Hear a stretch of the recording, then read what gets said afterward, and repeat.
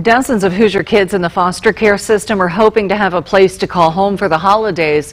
But according to the National Youth Advocate Program, right here in Indianapolis, there's simply not enough licensed homes to take them in. Our Aaliyah Blackburn joins us now from our newsroom. So Aaliyah, do we have any idea how many kids are waiting for homes here? Well, Lindy, since Thanksgiving weekend, licensing coordinator Chance Osborne told me they got about 40 calls for kids needing help, and of those, she could only place one in a home. And while it's not unusual to see numbers spike during the holidays, Osborne says COVID has also added to that increase with death in some families.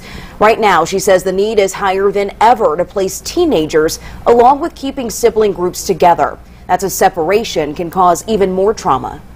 Those children might not have a second parent or a grandparent or an aunt or an uncle, and so they wind up not only with the death of a parent, but now they're in a strange environment that they've never been in before. And then not only that, we have to tell them, hey, little Jimmy, someone's willing to take your 6-year-old brother, but you know what, there's no luck for you. Now, to get licensed, Osborne says it takes about 30 to 60 days. The process includes background checks, home visits, and extensive paperwork.